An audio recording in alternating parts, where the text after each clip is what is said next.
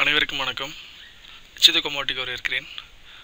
நாங்கள் என்ன செஞ்சுட்ருக்கோன்னு பார்த்தீங்கன்னா M6 crude oil plus NSC ஃபியூச்சரில் எப்படி ப்ராஃபிட்டபுளாக ட்ரேட் பண்ணலாம் அப்படிங்கிற கான்செப்ட் ஆன்லைன் மூலிமா சொல்லி கொடுத்துட்ருக்கோம். ஸோ நான் போன வீடியோவில் சொல்லியிருப்பேன் மணி மேனேஜ்மெண்ட் பற்றி. ஸோ இந்த வீடியோவில் மணி மேனேஜ்மெண்ட்னா என்ன, அது எப்படி யூஸ் பண்ணணும் அப்படிங்கிறத பார்ப்போம். இப்போ பார்த்தீங்கன்னா மார்க்கெட்டில் வந்து நீங்கள் என்ன ஸ்ட்ராட்டஜி வேணாலும் யூஸ் பண்ணி ட்ரேட் பண்ணலாம். அது இந்த ஸ்ட்ராட்டஜி தான் இருக்கணும், அந்த ஸ்ட்ராட்டஜி தான் இருக்கணும் அப்படின்னு இல்லை. எந்த ஸ்ட்ராட்டஜி வேணாலும் யூஸ் பண்ணி ட்ரேட் பண்ணலாம். நீங்கள் எந்த ஸ்ட்ராட்டஜி ஃபாலோ பண்ணாலும் நீங்கள் ஃபஸ்ட்டு தெரிஞ்சிக்க வேண்டிய விஷயம் என்னென்னு பார்த்தீங்கன்னா உங்களோட ஸ்டாப் லாஸ் என்ன, உங்களோட டார்கெட் என்ன அப்படிங்கிறத தெரிஞ்சுக்கணும். உங்களோட ஸ்டாப் லாஸும் உங்களோட டார்கெட்டும் தெரிஞ்சால் மட்டுமே மார்க்கெட்டில் ட்ரேட் பண்ணுங்கள். சப்போஸ் ஒரு ஸ்டாப் லாஸோ ஒரு டார்கெட்டோ தெரியாமல் மார்க்கெட்டில் ட்ரேட் பண்ணுறது கண்டிப்பாக சரியே இல்லை. ஒரு எக்ஸாம்பிளோட பார்ப்போம் மணி மேனேஜ்மெண்ட்னா என்ன அப்படின்னு சொல்லிட்டு. இப்போ ஒரு எக்ஸாம்பிள் கொடுத்துருக்கேன். இப்போ உங்களோட இன்வெஸ்ட்மெண்ட் வந்து ஒரு 50,000 ருபீஸ் இருக்குது அப்படின்னா, அதாவது ஒரு 50,000 ரூபாய் இருக்குது அப்படின்னா, நீங்கள் மேக்ஸிமம் ரிஸ்க் உங்களோட கேபிட்டலிருந்து 5% வரைக்கும் எடுக்கலாம். அதுக்கு மேலே ரிஸ்க் எடுக்கக்கூடாது. 5% 50,000 ரூபாய்க்கு என்ன அப்படின்னு பார்த்தீங்கன்னா 2,500 ரூபாய் வரும். ஸோ உங்களோட இன்வெஸ்ட்மெண்ட்லேருந்து அதிகபட்சம் ரிஸ்க் பார்த்தீங்கன்னா 2,500 ரூபாய் வரைக்கும் எடுக்கலாமே தவிர அதுக்கு மேலே ரிஸ்க் கண்டிப்பாக எடுக்கக்கூடாது. மேக்ஸிமம் ரிஸ்க் பார்த்தீங்கன்னா 2,500 ரூபாய் அப்படின்னு வச்சுக்கோங்க. ஸோ நீங்கள் மணி மேனேஜ்மெண்ட் யூஸ் பண்ணி ட்ரேட் பண்ணிங்கன்னா தான் மார்க்கெட்டில் ப்ராஃபிட் பண்ண முடியும். நான் திரும்ப சொல்கிறேன், மணி மேனேஜ்மெண்ட் இல்லாமல் ட்ரேட் பண்ணிங்கன்னா மார்க்கெட்டில் ட்ரேட் பண்ணிகிட்டே இருப்பீங்க. ஸோ ஓவராலாக பார்த்தீங்கன்னா இந்த மாதம் ப்ராஃபிட் இருக்கும், அடுத்த மாதம் ப்ராஃபிட் இருக்குமா அப்படிங்கிறது தெரியாது, நீங்கள் சப்போஸ் கரெக்டான ஸ்ட்ராட்டஜியை ஃபாலோ பண்ணிகிட்டு இருந்தாலும். ஸோ மேக்ஸிமம் ரிஸ்க் வந்து 5% எடுங்க. எக்ஸாம்பிள் நான் போட்டிருக்கேன், 50,000 ருபீஸ் கேபிட்டலில் 2,500 ருபீஸ் ரிஸ்க் அப்படின்னு சொல்லிட்டு. ஸோ சப்போஸ் நீங்கள் ஒரு 1 லட்ச ரூபா வச்சுருக்கீங்கன்னா ஒரு 5,000 ரூபாய் வரைக்கும் ரிஸ்க் எடுக்கலாம் மேக்ஸிமம். அதுக்கு மேலே ரிஸ்க் எடுக்கக்கூடாது. அதுக்குள்ளே ரிஸ்க் எடுக்கிறது உங்களோட விருப்பம். ஓகே. ஸோ ரெண்டாவது விஷயம் என்ன அப்படின்னு பார்த்தீங்கன்னா, நீங்கள் பார்க்க வேண்டிய விஷயம் பார்த்தீங்கன்னா risk and reward ratio of a trade should be minimum of 1:1, maximum is good.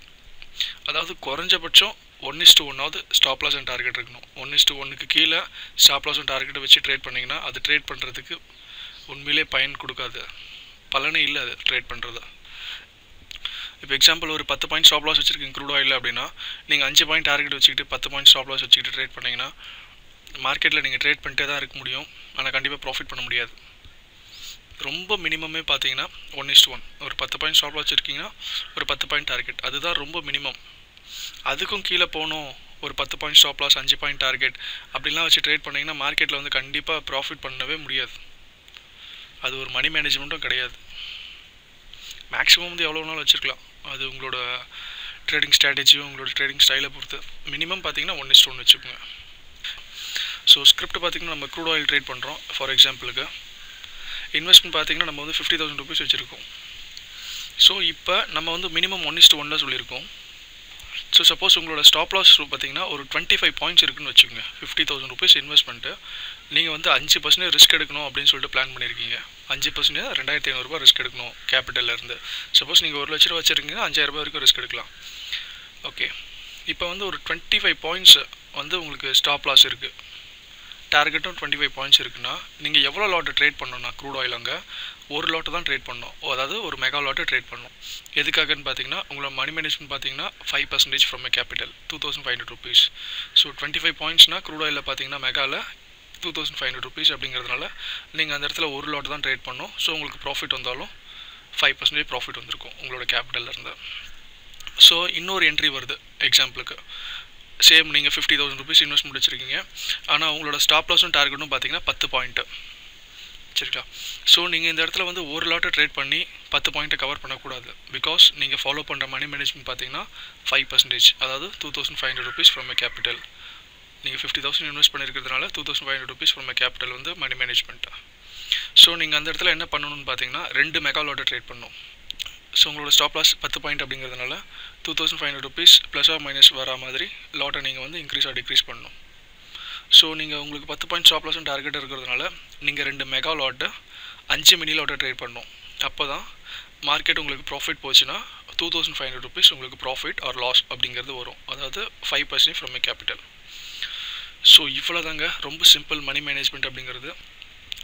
நீங்கள் சப்போஸ் மார்க்கெட்டில் ட்ரேட் பண்ணுறீங்கன்னா ஃபஸ்ட்டு விஷயத்தை நீங்கள் புரிஞ்சிக்க வேண்டியது உங்களோட டார்கெட் உங்களுக்கு ப்ரிடிக்ட் பண்ண தெரியணும். உங்களோட ஸ்டாப் லாஸ் வந்து நிறைய பேர் ப்ரிடிக்ட் பண்ண கற்றுக்கிட்டாங்க, ஆனால் டார்கெட் ப்ரிடிக்ட் பண்ணுறது தான் ரொம்ப கஷ்டமான விஷயமா நினைக்கிறாங்க. ஸோ மினிமம் 1:1 ட்ரேட் பண்ணுங்கள். ரொம்ப மினிமமே 1:1 தான். அதுக்கு மேலே வந்து அது உங்களோட ஸ்ட்ராட்டஜியை பொறுத்து. நீங்கள் நல்ல ஒரு ஸ்ட்ராட்டஜி யூஸ் பண்ணிருந்தீங்கன்னா 1:3 வரைக்கும் கூட ப்ராஃபிட் தரும் ஒரு சில நேரத்தில். ஸோ ஸ்டாப் லாஸும் தெரிஞ்சுக்குங்க, டார்கெட்டும் தெரிஞ்சுக்குங்க. அப்போ தான் மார்க்கெட்டில் ப்ராஃபிட் பண்ண முடியும். நீங்கள் ஒரு போர்ட்ஃபோலியோ மேனேஜ் பண்ணுறீங்க அப்படின்னா, ஒரு போர்ட்ஃபோலியோ க்ரியேட் பண்ணுறீங்கன்னா அதோட பேசிக்கே பார்த்தீங்கன்னா மணி மேனேஜ்மெண்ட் தான். ஸோ மணி மேனேஜ்மெண்ட் வந்து ரொம்ப சிம்பிள். உங்களோட கேபிட்டல்லேருந்து நீங்கள் எவ்வளோ % ரிஸ்க் எடுக்க போகிறீங்க அப்படிங்கிறது தான் மணி மேனேஜ்மெண்ட்டு. ஸோ நீங்கள் பார்த்தீங்கன்னா பிளைண்டாக மார்க்கெட்டில் 10 பாயிண்ட்ஸ் 20 பாயிண்ட்ஸ் 30 பாயிண்ட்ஸ் அப்படின்னு ட்ரேட் பண்ணிங்கன்னா ப்ராஃபிட் பண்ண முடியாது. அதே போல் ப்ராஃபிட் எக்ஸ்ட்ரா வரும்போது ஒரு லாட்டும் கம்மியாக வரும்போது கம்மியான லாட்டும் போட்டிங்கனாலும் ப்ராஃபிட் பண்ண முடியாது. ஒரு கன்சிஸ்டண்டான ப்ராஃபிட் பண்ணணும்னா ஃபஸ்ட்டு நீங்கள் ஃபாலோ பண்ண வேண்டியது மணி மேனேஜ்மெண்ட். அதை மீறி தான் நீங்கள் ஃபாலோ பண்ணுற ஸ்ட்ராட்டஜி. So thank you traders. அடுத்து வர வீடியோஸில் ஒரு நல்ல விஷயம்லாம் இருக்கும் என்எஸ்சி ட்ரேடர்ஸ்க்கு. ஸோ சேனல் சப்ஸ்கிரைப் பண்ணிக்கோங்க. மேபி நாளைக்கே கூட அந்த வீடியோ போடுறதுக்கும் வாய்ப்பு இருக்குது. என்னால் முடிஞ்ச வரைக்கும் நான் பிளான் பண்ணிட்டேன். ஸோ அந்த வீடியோ போட ட்ரை பண்ணுறேன். So thank you traders. Next video பார்ப்போம்.